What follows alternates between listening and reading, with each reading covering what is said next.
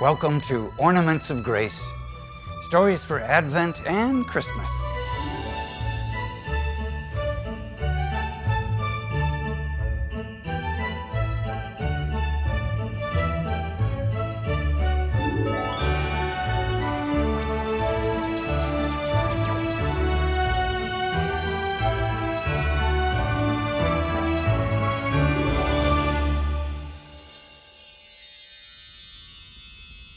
Today's Gospel on the Feast of the Immaculate Conception comes from St. Luke. And coming to Mary, the angel said, "Hail, full of grace, the Lord is with you. Do not be afraid, Mary, for you have found favor with God. Behold, you will conceive in your womb and bear a son, and you shall name him Jesus." Mary said, "Behold, I am the handmaiden of the Lord. Let it be done to me according to your word." Mother Teresa entered the Sisters of Loreto in India in 1928 and made her final profession there in 1937. She said, "I was the happiest nun at Loreto. I dedicated myself to teaching."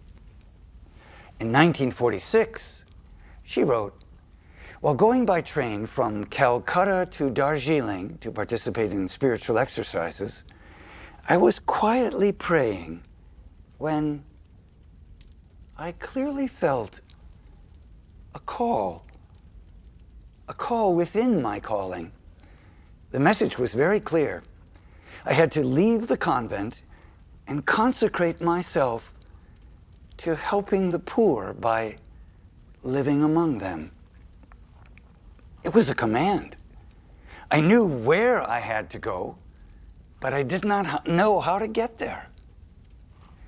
How much this was like Mary's call, to be the mother of Jesus.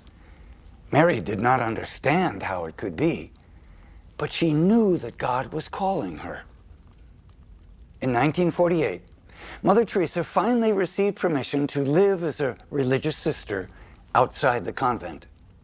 She took off her habit and put on a white sari like one worn by the poorest women in India. Mother Teresa added a blue border to her sari, desiring to imitate the Virgin Mary.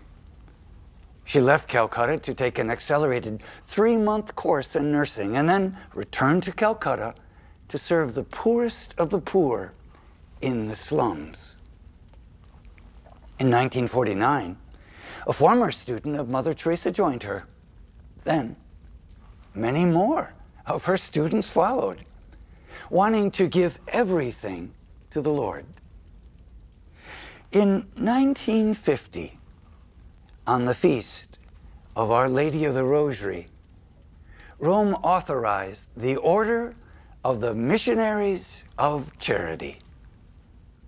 In 1952, on the feast of Mary Immaculate, a home was opened for dying destitutes and was immediately filled to capacity.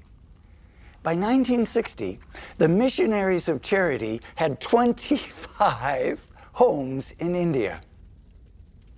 By 1990, when Mother Teresa was 80, 168 homes had been opened throughout India alone, with many more globally. Well, Mother Teresa was not immaculately conceived as Mary was. She learned from Mary's example by saying yes to the Lord as Mary did and listening to the call of the Holy Spirit.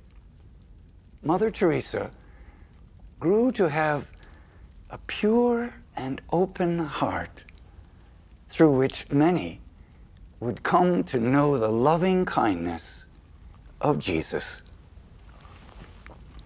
Saint Mother Teresa is our 7th ornament of grace.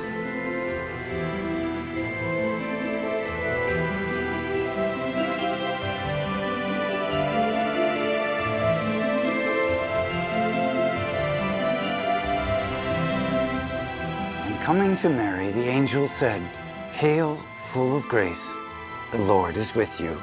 Do not be afraid, Mary, for you have found favor with God. Behold, you will conceive in your womb and bear a son, and you shall name him Jesus. Mary said, Behold, I am the handmaiden of the Lord. Let it be done to me according to your word. Observing the beautiful ornaments, what are some ways you can offer yourself with a pure heart to our God who loves us so much? How can you keep saying yes to the call of the Lord as Mother Teresa did on a daily basis?